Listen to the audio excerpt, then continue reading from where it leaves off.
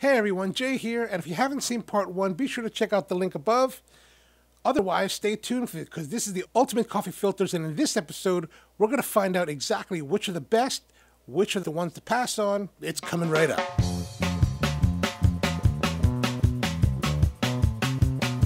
Before we begin, we're going to talk a little bit about water. Basically, what we're going to do for this tasting is we're going to take the coffee filters, soak them in hot water, and then kind of have a cupping with it. We're just going to taste the water and see, do these filters impart any kind of flavor into the water, and will that affect the flavor of the coffee? Does it give off any aromas, odors? Is it clear? Does it give color? And so we're going to look at those different things as well as the flavor of the water. Today's test, we're going to use distilled water. Distilled water is just essentially pure water that doesn't have any minerals and doesn't have any of the colorant that you would have that would affect the flavor of the water.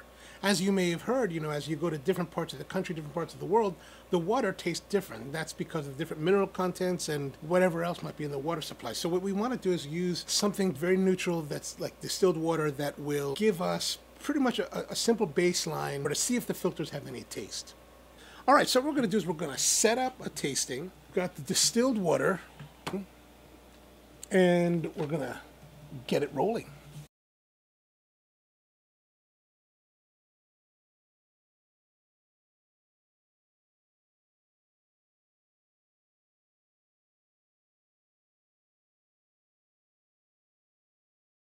All right, so we've laid out all of the coffee filters and put them into their own glasses, and we're going to add the hot distilled water. So we've been boiling the distilled water. We're just going to add it now.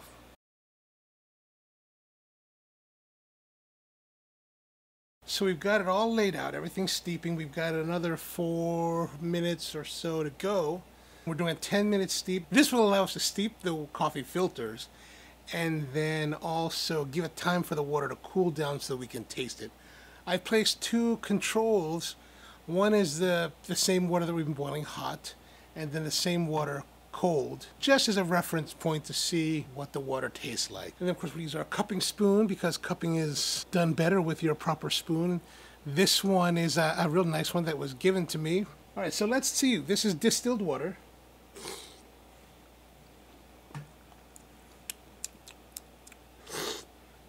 Like I said, it feels soft, feels clean, feels a little bit sweet.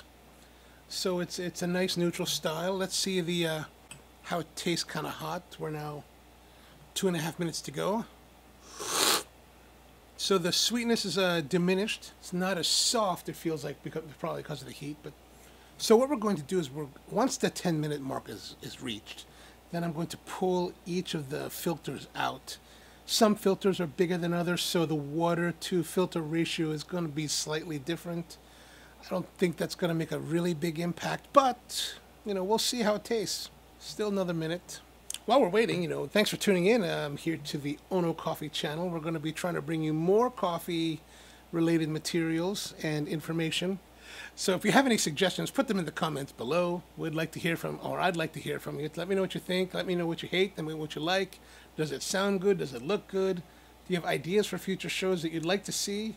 Let me know in the comments. Be happy to try to answer those and get new ideas for videos. The idea for this video was actually given to me by John Piquet of Salt Lake City. John's got this coffee place called Cafe de Bola. I mentioned him in one of the other previous videos. Really great operator down there, really focused on coffee quality. Well, there we go. Probably the best coffee operator in America today. All right, so we've got our 10 minutes. Let us fish out the filters.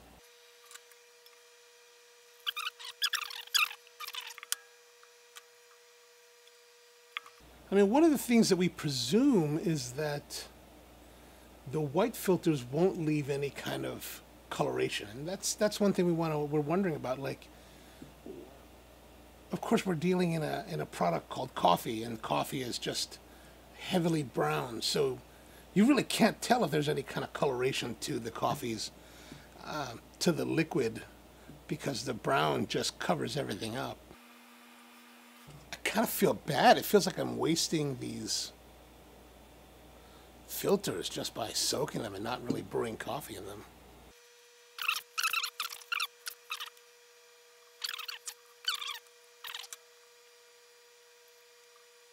All right, now we've got all of the filters out of the cups, and now we can just get on with the tasting. So one of the things you might have noticed is that I didn't actually rinse the filters. I didn't want to rinse them because I wanted to see how much flavor they may really be. Like there's a lot of things that we talk about in coffee that we kind of accept as truths. Like for example, you can rinse the Chemex filter a lot because there's a lot of paper taste to it, or you want to rinse it out as much as possible. Is that true? I don't know. We've actually never really gotten down and dirty like this to make a heavy-duty tasting to see exactly whether that's true or not. So the protocol we're going to follow today is basically we're going to look at color, odor, and then flavor. So let's have a look at this first one. Looks pretty clear. No aromas, no odors. This is the barista. The color of the barista looks clear. No aromas, no odors. Now we've got the Everyday Essentials. Again, looks clear. Oh. There's a... Make sure that's not my fingers. Yeah, there's definitely a different aroma in this one, in the Everyday. This one has... Gosh, I want to... What is that aroma? There's kind of like a dry macaroni kind of aroma to that one, to the Everyday Essentials. Next up is the AeroPress. The AeroPress looks clear. Smells clean. This is the Kono filter. Again, looks clean.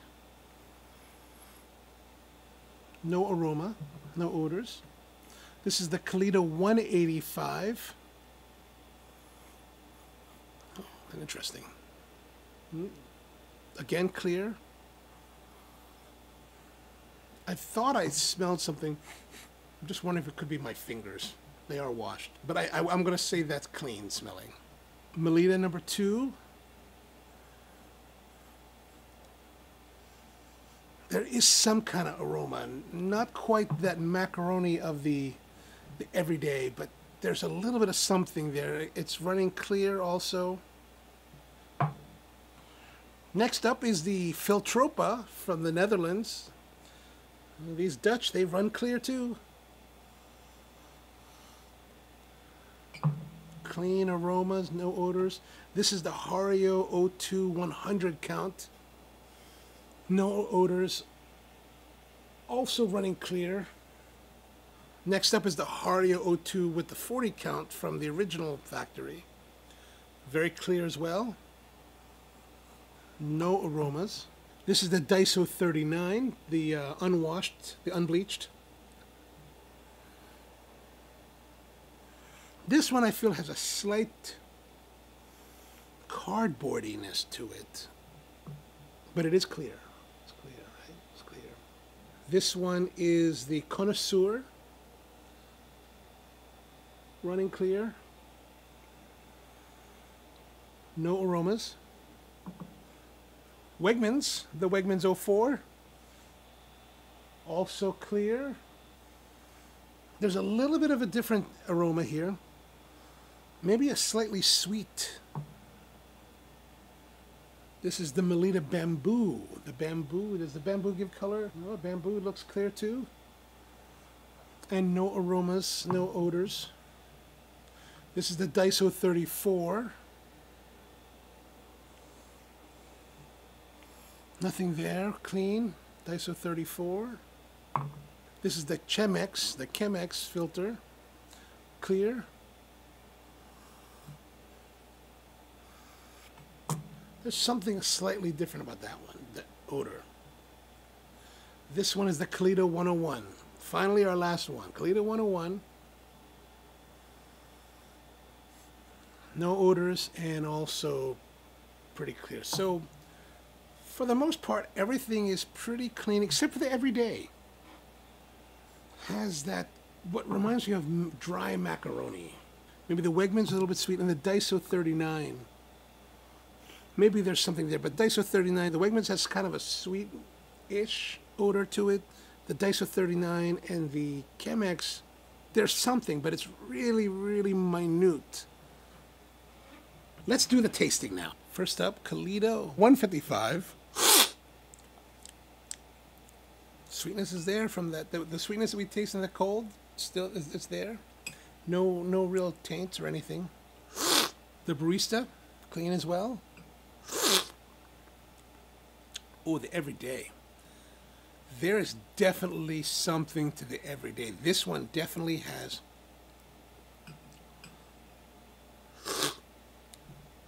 There's definitely a flavor there. It's very apparent actually in the taste. It's very, very apparent. The aroma kind of comes off as macaroni. This one comes off as kind of this weird paper like tomato. That's well, I don't know if it's interesting. It's definitely interesting. Maybe more strange than anything else. All right, so we're going to the next. We're going to the AeroPress. AeroPress is clean. Kono is clean. This is the Kalita 185. Clean, yeah, clean, fresh, sweet. Now we're doing the Melita number 2. There's kind of that, I want to say papery, but I don't know if that really describes the flavor. It's a similar papery, cardboard, tomato to the everyday, but oh man, you know, the everyday is definitely stronger. There's definitely a flavor to the Melita.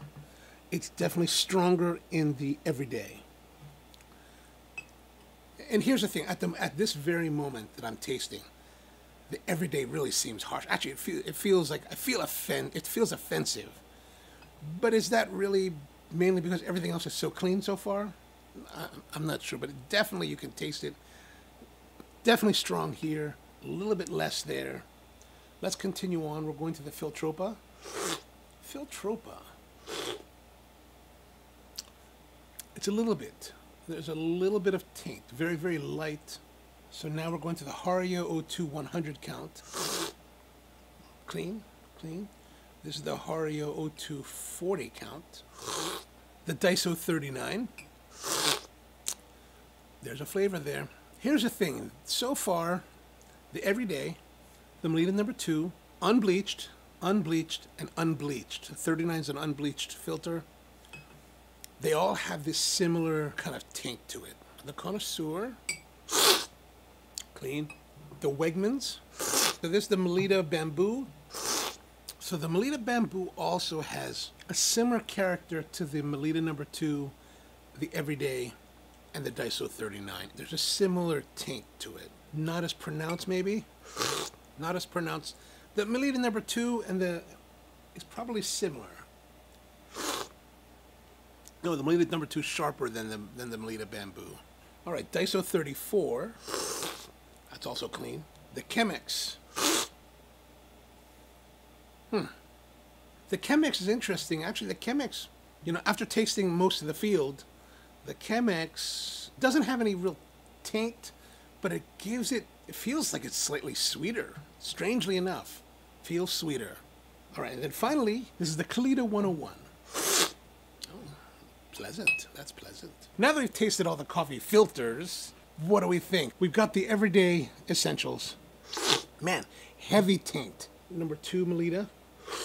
Again, there's that taint, the Daiso 39. There it is. Was it the Wegmans? The Wegmans has kind of this sweeter kind of character. So did the Chemex. The Melita Bamboo had also another taint. Out of 17 samples, 4 of them have some kind of taint. It's kind of this cardboard tomato, like the everyday essentials, comparatively very harsh. The 2 that were kind of interesting were the Chemex and the Wegmans. They kind of had this sweet character to it. The Chemex is a sweet but more neutral. Wegmans, there's definitely a sweetness there. That's definitely some kind of thing that's coming across as sweet. Then from there, it's pretty much everything else is pretty much clean. with no taints. The rest of the field doesn't have any real discernible taste. These are the anomalies.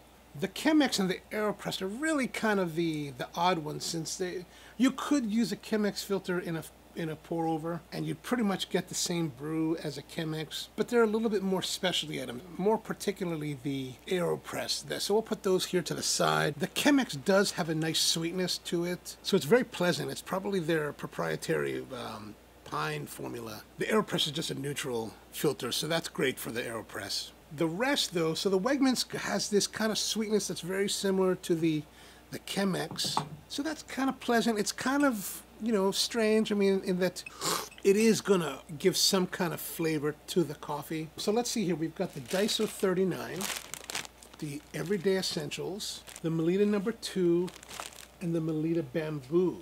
So here's the thing. Well, these are the filters that have the taints to them. They have this cardboard tomato flavor to the water, and they're all unbleached. They're all this natural filters. And you know what? It's kind of, in some ways, maybe it's kind of, you know, it's been kind of against the thinking that we've had in the coffee industry that these are supposed to be better. They're more eco-friendly. They're more, you know, natural. They're not bleached, so they must be better. You know, they don't have the chlorine or the oxygenation that bleaches them out, so they're going to be cleaner. But they impart more flavor, and not necessarily a positive flavor. There's the Everyday Essentials, which is kind of the ultimate of the grocery brands. And this one is like super apparent. It's just really kind of in your face, cardboard tomato, just kind of strange. I mean, you kind of hope that, you know, like this is obviously, you know, one of the more affordable brands out there, a little more, you know, pocket friendly, and you kind of think that, oh, all of these are going to be the same and they're all cheap, and so it's going to be great, you know, save a little money. But man, it really does have the strongest flavor of the entire field. Of all the filters we've tasted today, it's the Everyday Essentials that I can't really recommend at all. You know, I mean, it's you're getting a great value as far as, you know, the pocket is concerned, but as far as brewing experience, man, maybe not so great value. Well, actually, maybe if you're not brewing specialty coffee and you're brewing, you know, commercial grocery store coffee, then this might actually help, because, you know, some of that stuff is really difficult coffee to drink, and this might actually, you know, make it nicer. I'm not saying the quality isn't there, but it's definitely imparting flavor to the water, which is going to impart flavor into your coffee and change the character of your coffee, where the rest of them don't. I mean, probably the best buy is the Wegmans, or the best buy is the Wegmans, because this, of course, if you don't have a Wegmans, then it doesn't do you any good. It's 100 filters, and the price is very reasonable. That's probably one of the better ones for you. But of all the ones that I've been tasting here, you know, they're all relatively similar in clarity. But of them all, I think the Kono is probably the best that I've tasted, like the one that I would recommend the highest. I'll put links in the description below. And that's it for today. Hopefully that helps you get a better idea for what kind of filters you want to use to make your coffee at home. Again, if you have any questions or comments or suggestions, please hit them in the comments below. We'll have more content coming up for you with coffee. And I don't know, what else is there to tell you? There's a lot of great coffee out there. Come buy my coffee at sprocoffee.com. I don't know, what else? That's it. Senor Chang says hello.